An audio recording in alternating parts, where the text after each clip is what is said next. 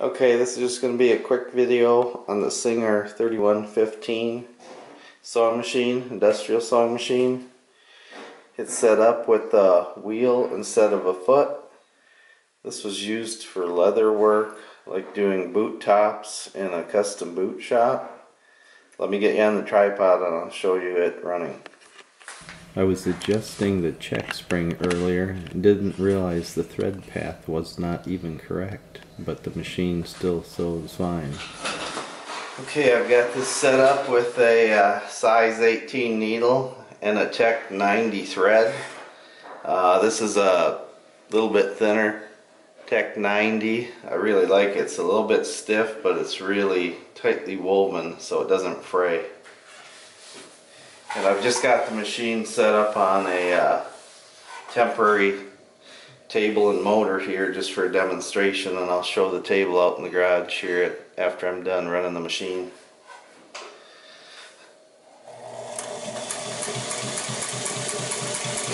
This is what would have been used for doing decorative boot tops because the fact that you can turn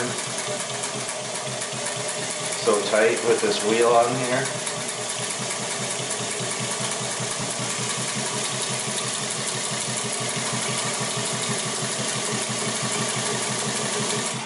And it will make a bigger stitch. You can adjust it.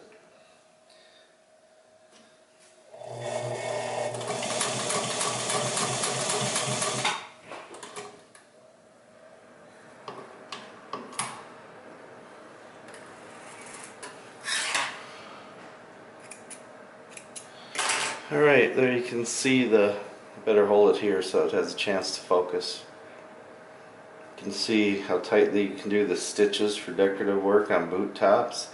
This is kind of a crummy old piece of leather I had. It's about 1/8 of an inch thick. And then you can see where I adjusted it to open up the stitches bigger. And it's a size 18 needle, a Tech 90 thread. I got this, can't remember the name of the company. It's in Texas, but it's I like it. It's a little bit stiff and it's really tightly wound, and that's what you want because that way the thread won't fray when the hook comes around to grab it. If you have a thread that's too loosely wound, the hook can make it start to fray. You end up with a mess. So I'm going to go out in the garage and show you the table.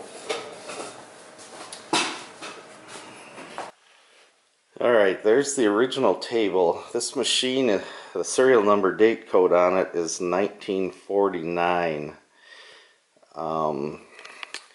Fixed up the finish on the tabletop a little bit, took the motor apart, took care of cleaning the clutch pads, greasing the bearings, putting new grease in there's a grease pot that you need to fill and tighten up so it loads the motor with fresh grease. And very important to clean those leather pads off because that way the machine will come on nice and slowly. It won't just take off 100 miles an hour right away. And there's a new cord end on it also.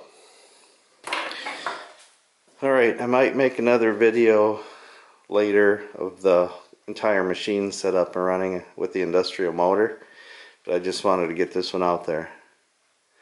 Alright, that's it.